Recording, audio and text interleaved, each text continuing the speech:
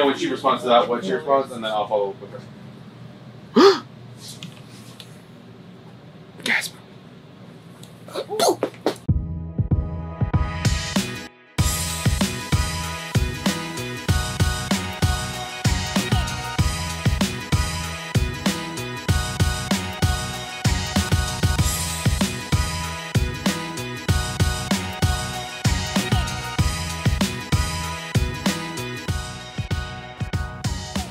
Welcome back to Here's the Plan, episode 7. This is a really exciting episode because it is our first wedding at the castle.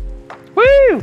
In case you forgot, this is Miguel. He's our events director. Also, I was the lead coordinator for our first wedding at the castle. So leading up to the wedding, we have been storing a whole lot of the furniture and decor that went in the castle. We didn't bring it all to the castle in phases because it was still a construction site, so we didn't want it getting dirty. So the week of the wedding, we did a huge clean of the entire space, huge clean, and then brought in all of the furniture, all of the decor, and staged the entire place. It's like everything was clean and tidy and picked up, but it was like we had to get in the nooks and crannies because we had to make it look like it was a brand new... Old castle. Yeah. Outfit check. Amazon, Amazon, Amazon, velvet Mesquite. Awesome. Will you answer this? Oh, actually, I'll answer that. Y'all figure that out. Hello. Maybe a large sweet tea? Yeah, just a large sweet tea. I got 2 pictures while I'm thinking about it. Yeah. I barely know her. Part of one of the things that we're doing for the castle is all of its marketing. So with that, we need to bring in a photographer. We need to take good professional photos, not just us with our iPhone. So we're good, but we're not great. I've dropped my phone too many times for it to have good camera quality still. So I reached out to our good friend, Kim Robledo, who has Greenhouse Creative. And she is out of Lubbock, and she does like product and branding photography. And so we brought her in for this and said, we really need you to take pictures of the castle and just pictures, you know, of the rooms as is, like without any of the wedding decor, but also we want good pictures of it dressed up for a wedding as well. So we went ahead and did all the flowers for the wedding several days ahead of when we typically would. And set the castle for the wedding like 3 days before the actual wedding so that she could take all the pictures. It was a lot of stress, but then like day of the wedding, we weren't running around with our heads cut off as much because it was pretty much already set up. We just had some installs and outside stuff to do. It also gave like our clients the ability to walk the space the day before and like see it all set up, and if there were any changes that they wanted to make or tables being moved and whatnot, we could handle that. Which I think was really nice, because then like on the day of, like we always make sure that they get first view of it and like get to see it, and like usually she's in her wedding dress and they're all dressed up, and you know, sometimes there's tears and whatever, but like there's like all this like built up like anxiety on the day of. So like them being able to like see it the day before without like the built up anxiety, and like I can just walk around and like enjoy it because we're not rushing around. Like I think that was great. Absolutely. The last time that I saw the castle, it was a heavy construction site. And now getting here this week and seeing it all for the first time, I was like, oh my gosh, it's an actual venue now. It's a real life venue. There's not holes in the ceiling. And trip hazards. Caution tape and plastic. There was a giant, you can kind of see right here with the chain. This was just a hole straight down. So there's 2 more layers under this. Great. Or under, wasps everywhere. Like again, nothing was finished, nothing was closed properly. This staircase had no railing. Of course not. And it wasn't finished out. Obviously, there was no wood, there was no railing, there was uneven steps, and it was just cement. All the way up, so literally no railing, all the way up. Is this chandelier? No, none of this lighting. Is this vintage? No, it's expensive. I mean, it's gorgeous. So there's a famous hotel in Big Spring, the Settles. It was redone 20 or so years ago. These are the original Cool. staircase thing he found in a dump. Wow. And so the ones at the hotel now that has been like redone are like mimics of the original, and we have the original. So did you have to redo the staircase to fit the railing, or did it just fit? So okay, so I take that back. Some of the railing is original. Some of the railing, our guys worked amazing and created replicas. So I actually think this is original, and this staircase itself is the replica. There's no glass in the window. Oh, so it's just open? Yep, that's fun. Was this space actually used, or was it just like? Yeah, for like for them. It smells like this. We custom made this so that people won't keep going up. Windows, plaster is all new, paint is all new. It's that giant chandelier with like, That's a beast. For me, being able to see it from like the rough start to the finished quote unquote product was really amazing. I think KDC did a really good job. I think you did a really good job. It all came together. It was so good. this you couldn't, Step up. like you couldn't be like this. Because it would fall. Yeah, and then, so they really just like redid the whole thing. This is one of our suites for this wedding. This one's called the Lookout. That's cool things. These are perfectly circular rooms. You have to break here and talk. Oh, that's so fun. Yeah. So obviously you have flooring, you have texture. There was another giant hole right here, and these were just concrete cement blocks. The walls were giant hole right here because 2 floors down, he made this to be an elevator shaft. But they never installed it. Never installed So just a 2-story hole. Yep, exactly. You got it. Figured it out. They didn't know what to, so there's this cute little like lookout. It's why we want to use the lookout. Because this is not like a normal door shape or size. So I requested these doors. Love it. I drew a picture. Love that. I like this. This wasn't a bathroom. We had to get plumbing through like cement and stone. And electrical through cement and stone. We go into what we call the hideaway. It's the Friday room. Blank slates. There was nothing. If you walked into this, this wasn't built out. There was no bathroom, nothing. It was just a room with a giant AC duct going through the middle of it. Right here, like where the trees are, there was a old tennis court that had emus on it. Like living, of course, breathing. They've been relocated. Oh, they're still here. Yeah, they've just been relocated to a different part of the ranch. That's fun. So this is going to be a vineyard, and this is another ceremony space. Cool. Yeah. So then we have, see the fence? That is because we have a way for the bride to get here, walk all the way behind the fence and come out right there. That's genius. Good job. Thank you. Good job. Let your wedding planner Design your video. venue. 100%. Big problems that we've had. You're doing everything in stone. That's already been designed. You already had the base layout that you couldn't screw with because it's stone. Right. And it wasn't completely thought out. Like he would kind of like build a room and then be like, next year I think we're gonna build that room. And like not, so things like our bar, our kitchen and whatnot, it's like this isn't ideal, but we're gonna make it Work with what you had. Yeah. Yeah. This is our like catering nook. Oh, cool. Okay. So there's no like official kitchen.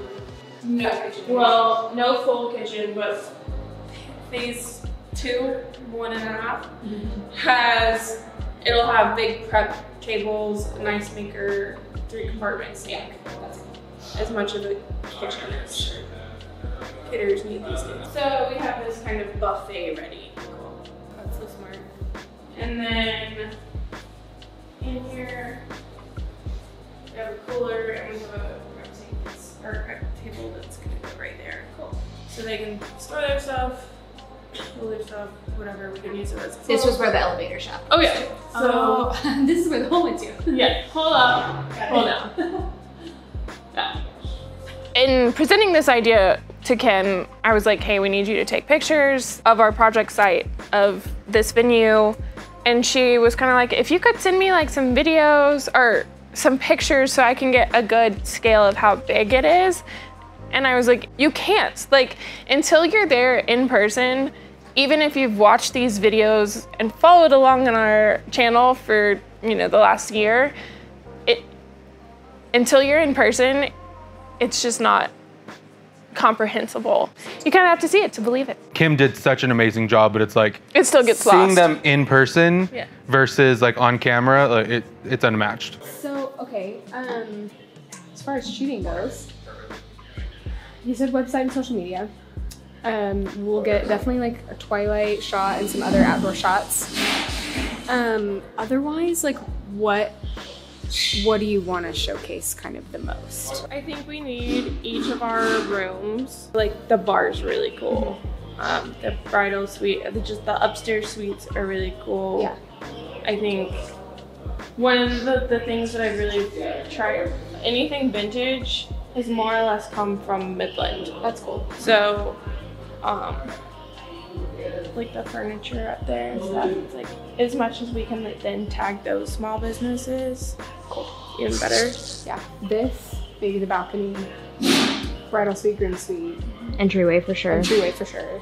Inside, here's my plan. Here's my plan.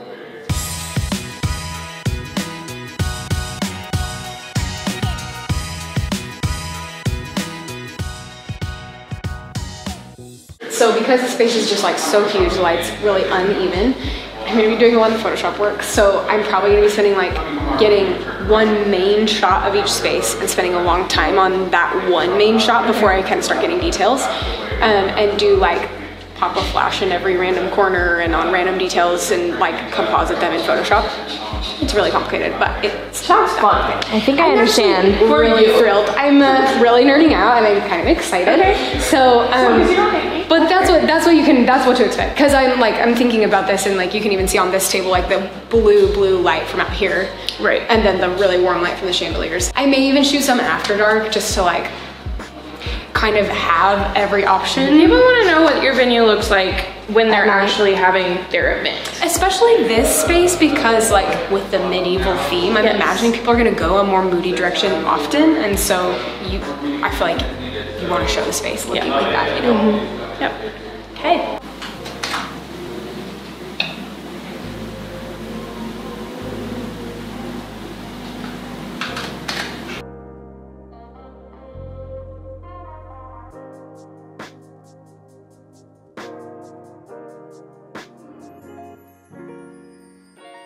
So Vince and Vicky are two wonderful people that Love them. we thoroughly enjoyed getting to know them and working with them on their wedding. They have a really fun story. They were together like 20-something years before, and everyone kind of just joked around and was like, oh, y'all never will actually get married, kind of a thing. Like, you're together and you'll never get married. So they finally did, and we got to be a part of it, and it got to be at the castle. Their vows were super cute, and like she took out paper and there was like dust and she like blew it off. His cake was a ball and chain. And then they had like 2 pictures that had like roses are red, violets are blue. Like it finally took him this long to say I do or something along those lines. I just really enjoyed getting to know them. They were wonderful and sweet. That is one of the things that I cherish, that I take home with me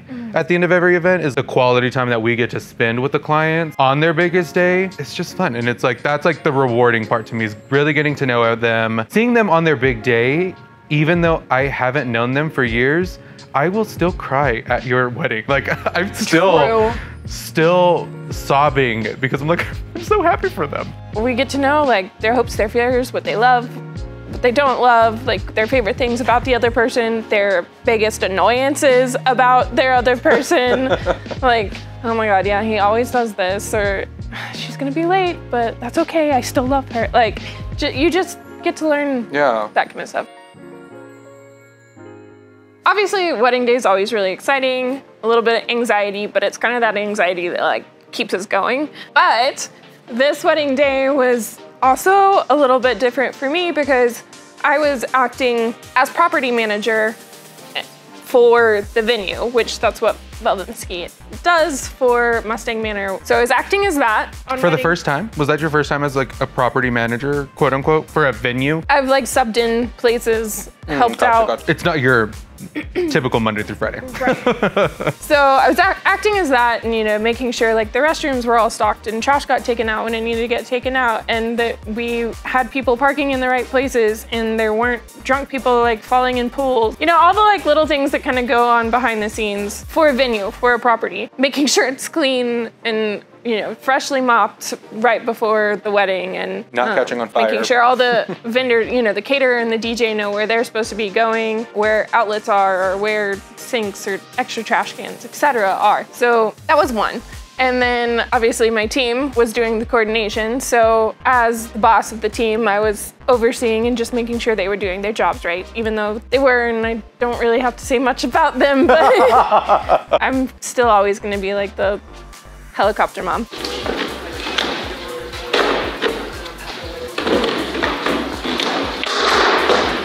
Cut it. Act like it didn't happen. You didn't see it. Nothing. So not only, you know, the venue and then being the boss of the coordination team, we also did the florals and decor. So I'm also going, oh my God, I hope everybody likes the way it looks, because that was part of our team.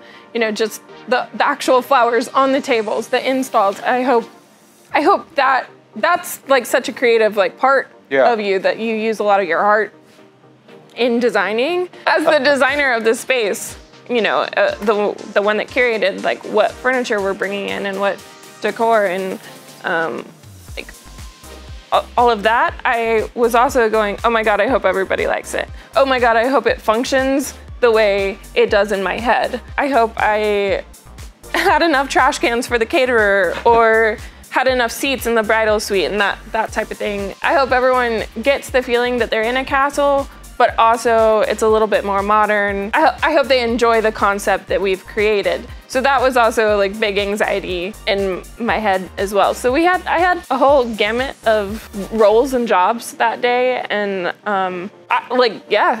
I hope the owner like sees it as a whole and it functioning as a whole and is so proud of the venue and so proud of the project. But it definitely is like one of those things that you have like a lot of anxiety over. Driving home with you that day was wild. Because in the past, like when we're driving home after a wedding day, it's like, we can breathe again. But like for you, it was like not we can breathe again. It was like, oh my gosh, do we think people really like the space? You didn't see any problems. Like there was no toilets overflowing or like no lights that didn't work. I was like, no, it was great. Everything was great.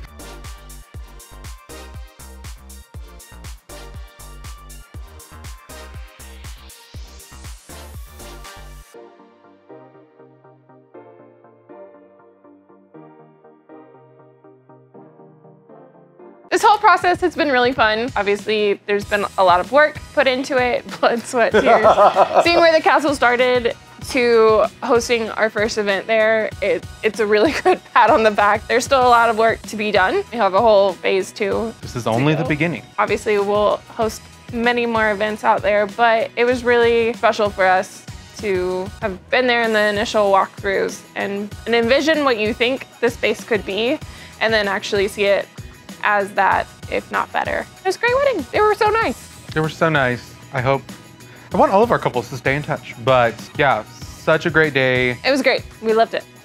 I wouldn't change it for the world. Oh my God.